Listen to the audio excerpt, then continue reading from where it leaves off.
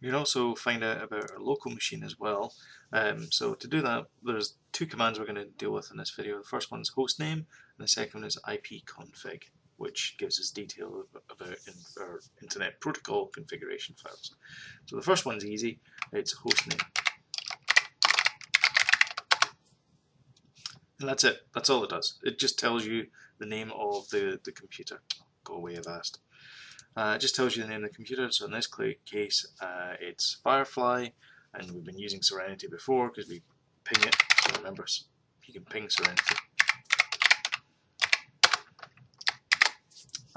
So hostname just releases back the name of the machine that you happen to be working upon. So to get the IP address of the machine that you're working on, use IpConfig.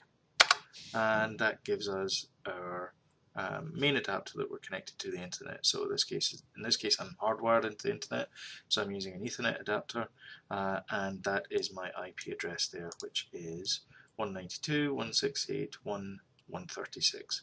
And it shows my subnet mask and then my default gateway. My default gateway in this case is my router, which is the one that's plugged into the Kojiko network. I can find out a lot more information. This isn't just this deals with the main internet connection. If I want to find out more information, I can actually put IpConfig/all, and this gives me information about all the network connections that are attached to this computer, either the logical or physical. So I end up with a lot more stuff like tunneling adapters, which is a logical device, and my Ethernet adapter there, which is my, as you can see, it's preferred device, and then there's also a strong VPN adapter, which is a logical device, and so on. So you can find out quite a lot about your machine from these two commands. The IpConfig will give you your IP address, and your hostname will give you the name of the machine that you're running this command on.